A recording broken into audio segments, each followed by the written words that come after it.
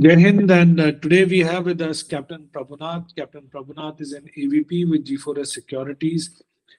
He has been an infantry officer, and today we have invited him to discuss the landscape of corporate security, corporate protection, workplace security, business continuity, broad function as to how this particular function adds value to the businesses, as to how this function is, with passage of time, becoming a very, very vital function of the corporate landscape so that the businesses function without disruptions, without any kind of break in the operations. And we would be focusing this discussion on these particular aspects. We'll be covering it in two parts. So welcome to the talk today, Captain Prabhunath. Thank you so much, Vipul. Always a pleasure to be part of your value network, and you're doing so much for the fraternity. That's up to you. Thank you so much. It's all cooperation with brother officers. So my first question would be, can you provide us a very broad overview of how the day-to-day operations, or rather to say, what all tasks the corporate security teams and professionals do for businesses on a daily basis? So I'll start with, just to make it easy, let me start with the manufacturing sector, then I can come to the topic side of it. So for example, if there's a manufacturing unit based out of Hadira, and there's, for example, a Reliance plant. So the first role every day in the morning security provides is it regulates the entry of the employees, the workforce, the vendor workforce, and then it also regulates the entry of the vehicles, the material, so that everything goes into the site and the production can start or it can continue from the production. So this is one daily task wherein security has a primary role. If we go slightly behind the scene in manufacturing setup, even the employees stay closer to the industry in their own township. So even regulating the entry, it's like managing an army cantonment. So everything from entry to exit, seeing that the employees are safe in their township is all the responsibility of security. That's the backside of it. Coming on to the major area where action happens in the industry. So once the labor and all has entered, and it happens over the shifts, right? And the numbers are huge. In some cases, it could be 10,000 per shift. So imagine regulating the entry of 10,000 people, and you have to do it ASAP. You cannot take endless hours to make these people enter, because if they are delayed, the whole production line is delayed. So this is one of the most important functions in terms of day-to-day operation. And of course, the whole industry or that manufacturing unit is surrounded. Either it could be a boundary wall, could be a concrete brick or whatever, or it could have just fence. So ensuring that no one enters your perimeter unauthorized. Firstly, you are regulating the entry of the authorized people, managing it so that it's smooth. You are recording the log of every entry, because if tomorrow there's something goes wrong and you have not recorded the entry of every person, then we don't know at that particular moment where was that person. For example, something goes wrong and you want to see where that person was, whether he was inside the company or in the outside. So the logs which are maintained by the security industry, entry, exit, they play a vital role. So entry regulation is one, the perimeter function protection is second. Then within the industry also they regulate the traffic, and also that there is no workplace incident or accident. So that is one. They scan the baggages and also that there is no pilferage, entry and exit of unauthorized material. So primarily these are some of the things which keeps the security function busy every day. How are the corporate security teams structured in terms of hierarchy, positions, people? So what's a typical, an example kind of a thing? I'm not saying it would be true for all, but a general structure. So generally a security function of any company generally has a combination of people who are on roll of the company and people who are from the vendor side but helping the masters or the client. So, for example, the CSO would be on the company role, and he will have his own team of 30, 40 people. And the balance, for example, if the total team is 200, then the balance 150 would be the manpower provided by the guarding agent. So guarding agency will have a set of people in terms of the guard, supervisors, then ASOs, SO. Up to that level, in some places there are assignment managers also that the team is fixed. So this element of 100, 150, depending on the size, will be the outsourced manpower who's helping the security function of the company work. And above this will be the supervisory or managerial level, which will be on the company role. So it would start from security officer, senior security officer, assistant manager, manager, senior manager, AGM, GM, and maybe CSO. So generally, and in some places, and depending on the size of the company, this hierarchy may be slightly more straight, or it could be compressed, depending on the total strength of the security function. Okay. So in addition to that, there could be some element of canine in some places, QRTs as an element. In some companies, fire and security are clubbed. In some functions, it is separated. In some companies, security and administration is clubbed. In some companies, it is separate. But generally, this is how security in the manufacturing sector. Okay. And what about the corporate non-manufacturing, the service side? Yeah, in the corporate side, the people on the company roles are very less. Could be 3, 4, 5, 10. Generally, I mean, what I've seen. And the number on the outside, the outsourced elements are huge.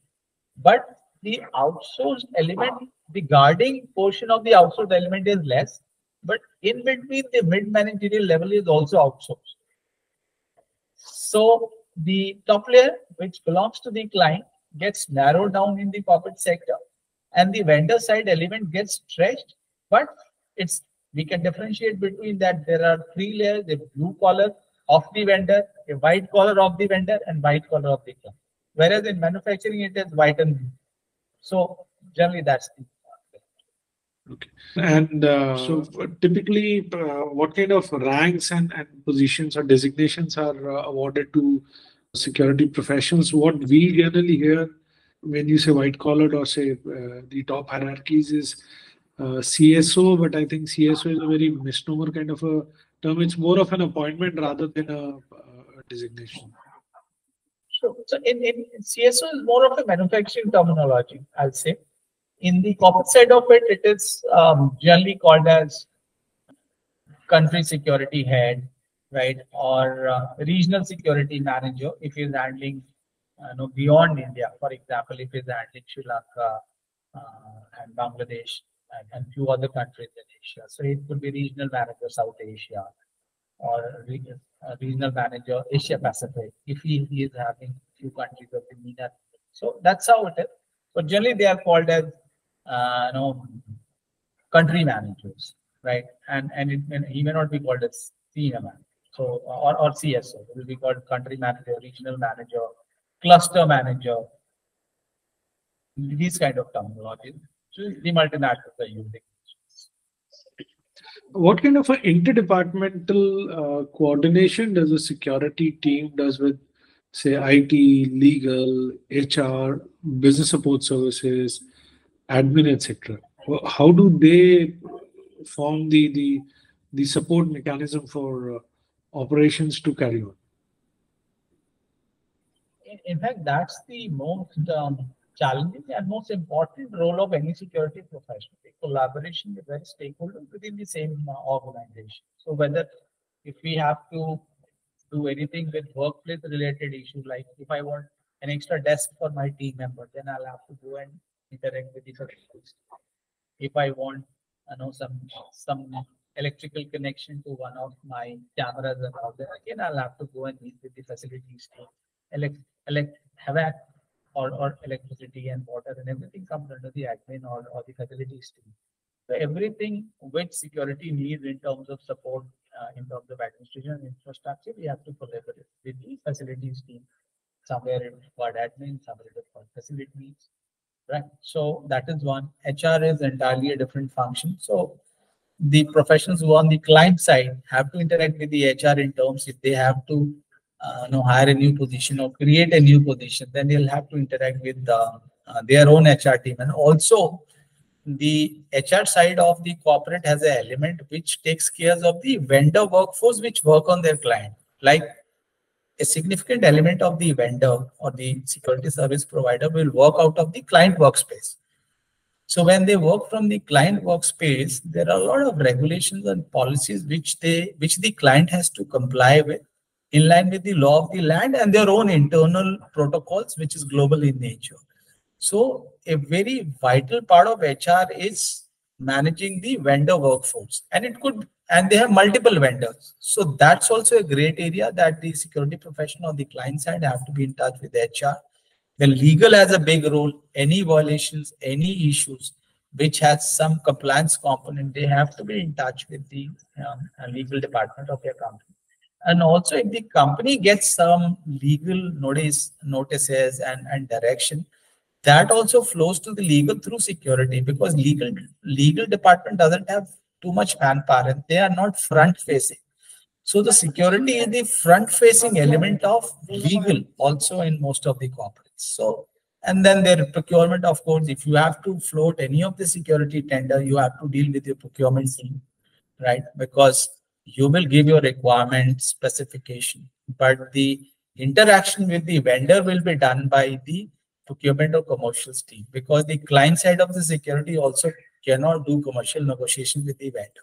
So that's how the interaction between security and the procurement comes. Then the business side, of course, because ultimately they are the ones we all are supporting, whether it is HR, whether it is security, legal, we are actually serving the business need of the organization. So those are the key stakeholders whom we all are serving in a way. So that interaction is very, very vital. And with business element comes there's enough. Everybody is interlinked. So unless we have the ability to work with many masters or many stakeholders, it becomes very difficult to survive. Wow.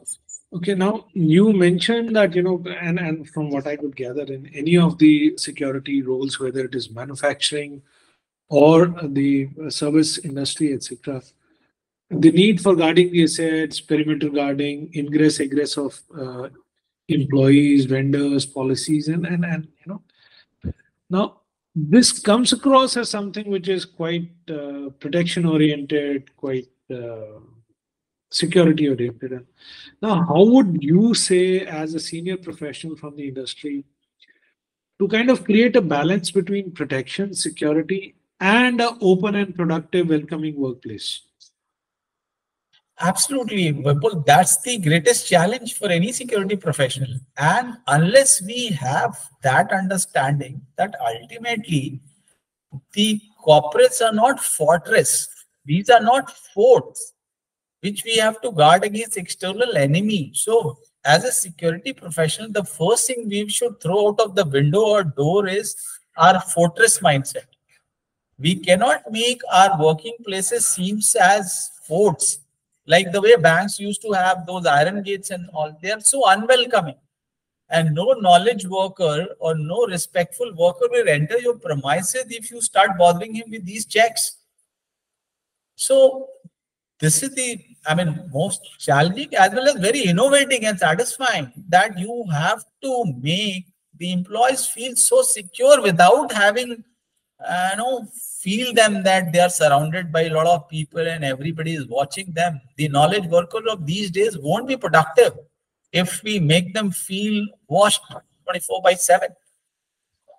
So, and for that, the only way is that we protect our perimeters. The first layer should be so strong that once our employees are in, thereafter they feel so safe, maybe is as safe as their home, that they only focus on work and they're not bothered about what is happening around them in terms of security.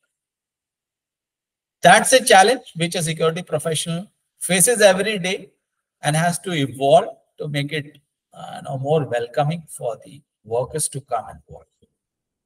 Okay. My last question for the part one.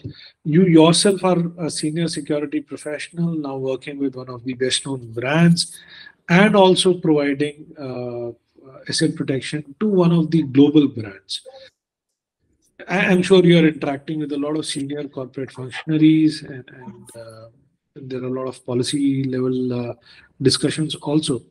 How do you, I don't want you to get into any specifics, but broadly, how would you say the security team contributes to the company's success beyond the traditional security measures in terms of policy or perception or mindset? How does the security team becomes a part of the overall business landscape? Vipul, security was always important, but in last few years, the importance of security has grown manifold. I mean, nothing, the credit doesn't go to any one particular person or event, but the multiple events which have happened around us, it may be COVID, it may be the wars around us. I mean, it's very unpleasant things to have around, but that's the realities which we cannot close our eyes to, right? So, and the geopolitical situation and COVID combination, in a way, gave an opportunity to security to go beyond the traditional roles we have been playing so far. For example, in COVID, when everybody started working from home gradually, and then it became a mass movement. When companies had not planned that how do we transfer the assets to people so that they can work. For example, laptops.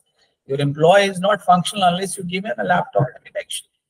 So delivering these assets in a closed environment when everywhere there is a lockdown, shutdown, you can't move, security rose up to the occasion and did a wonderful job in terms of ensuring that these assets landed to the right team members. And this was never a security role. Logistic and transportation was never a security, but it went beyond its traditional role. And this is the way business could survive and later on thrive as well. So that's how these were accidental and create opportunity created out of a calamity.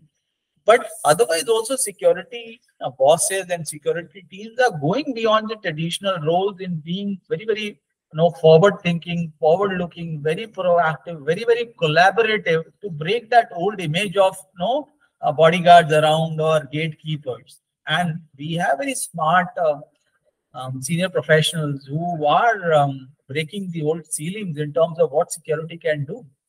And I think we all have to just follow them and help them keep breaking those ceilings. Thank you, Prabhunath. I still have more questions, but I'll come back to you for part 2 for that. And thank you for your time and the relevant information. Thank you so much. Thanks. Thanks a lot, Vipul. Thanks. Thank you, sir.